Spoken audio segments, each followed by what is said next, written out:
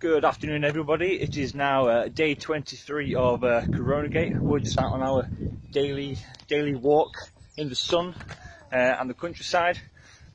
And if you read the daily devotions from Sarah today, you'll know that it's about Judas's betrayal of Jesus.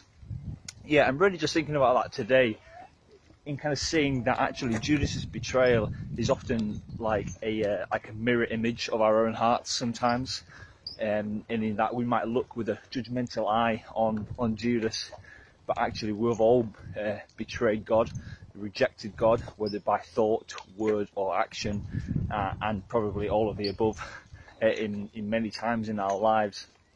But yet the good news of the gospel is that even though we were enemies of God, even though we were dead in our transgressions, that Christ still came for us, and even the grace and the acceptance of what Jesus shows to Judas in his betrayal.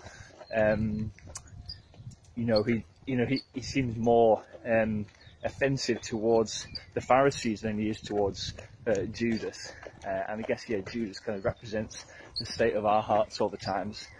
And even though we do walk away from God, even though our hearts are prone to wonder, someone's ringing me.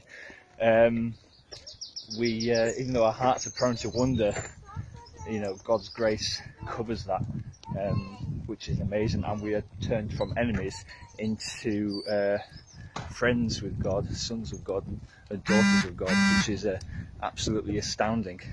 So don't forget tonight, guys, we are doing a live webinar with Dave Burke, who is a mental health first aid trainer.